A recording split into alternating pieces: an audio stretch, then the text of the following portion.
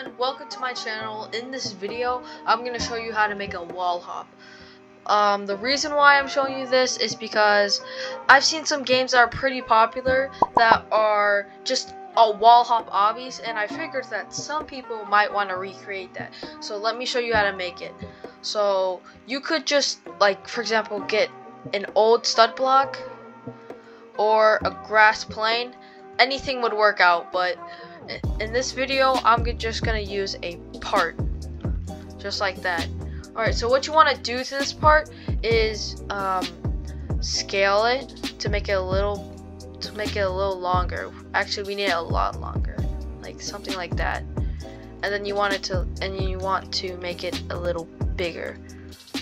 Yes, you don't have to do exactly what I say, just make it look somewhat like this. Alright, and then you want to duplicate it, and then move it right on top.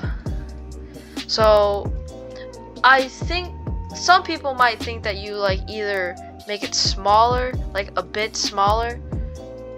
Oh, I'm sorry, a bit smaller, so the player would actually be able to jump. But no, you just have to stack it on top of each other, just like that.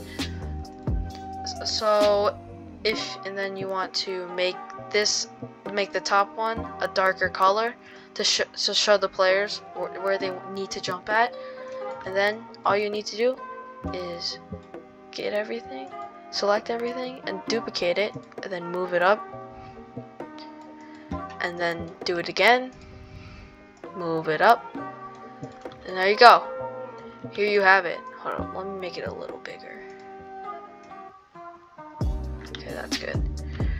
So before we pick play, make sure to have it on R6 so it just performs better on R6. You could do it on R15, but it's a lot easier to do it in R6. So what you want to do to change it to R6 is click game settings, save to Roblox, whatever you want to name it, and whatever description you want to put, then click save.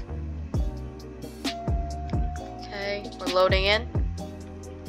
Alright, and okay, now you want to pick game settings, and then go to avatar and change it to R6. There you go, just like that. And then there, you press play, you go to your little wall hop contraction, and there you go.